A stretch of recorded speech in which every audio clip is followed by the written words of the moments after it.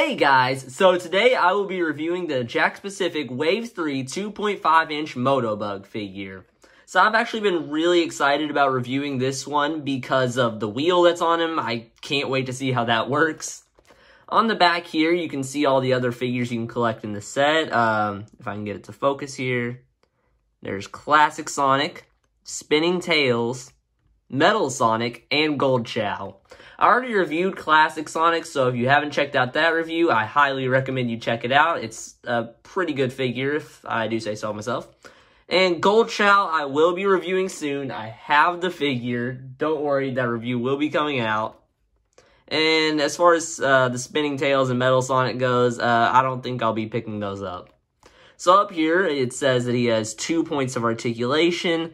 And the description right here reads, the Moto Bug will roll around and try to attack Sonic with its sharp claws. So hopefully Sonic grabs some rings.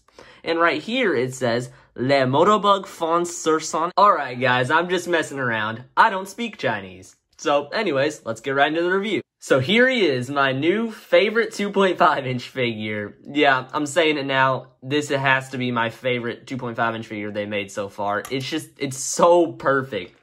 So you can see he has 2 points of articulation in his arms. They swivel all around, which is a kind of unique articulation that you don't see on all the Jakks figures. Some of them, they'll just go like up or down or left and right, and I actually like his articulation, so that's very cool. He does kind of move some of his other parts, like maybe a little bit right here. His antennas move a little bit, but that's not really articulation. I wouldn't, they don't consider articulation, so I'm not going to consider articulation.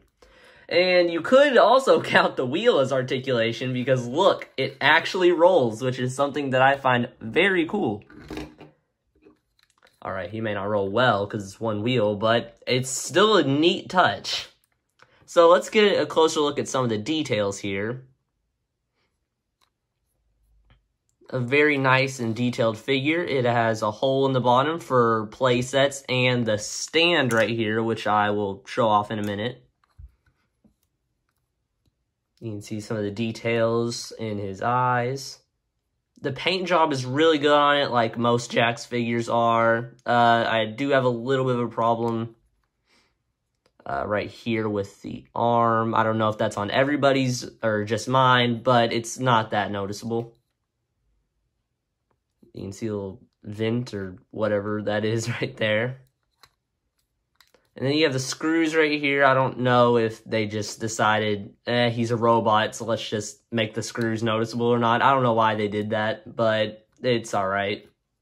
And here's the stand that Moto Bug comes with. This is greatly appreciated considering the fact that if you just try to stand him on his own, it doesn't really work. So you just find the hole in the bottom of the wheel. Stick it to the stand, and boom, you got a Moto Bug figure that you can display. It doesn't work on the other side just because the shape of this doesn't fit like that, so it has to be on this side. Yeah, that's probably the first Jakks Pacific Sonic figure to ever come with a stand, and I'm interested to see if they'll do this with any other figures. Honestly, I kind of wish they did what Jazzwares did, where every figure came with a stand, because that would help with characters like 4-inch Sonic, who are extremely hard to stand. Now is the part of the video where I compare the figure to other figures in the line and see how well it proportions with other characters. So here's Moto Bug next to the 2.5-inch Classic Sonic, and it looks alright. Now here's Moto Bug with the 4-inch Eggman, and I gotta say, I don't like the size comparisons between those two. I mean, Eggman should be a whole lot taller. That's kind of the problem that Eggman runs into with other characters in the line, but oh well. And just like with every other figure that's been in the line so far, Mighty, of course, does not compare well to them as far as size goes. He just looks like too giant for the Moto Bug figure.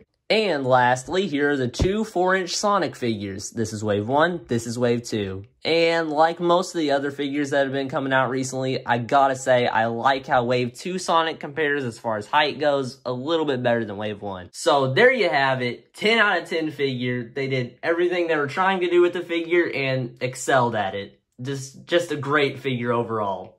So stay tuned for next time where I'll be reviewing Gold Chow, and I'll see y'all in the next video.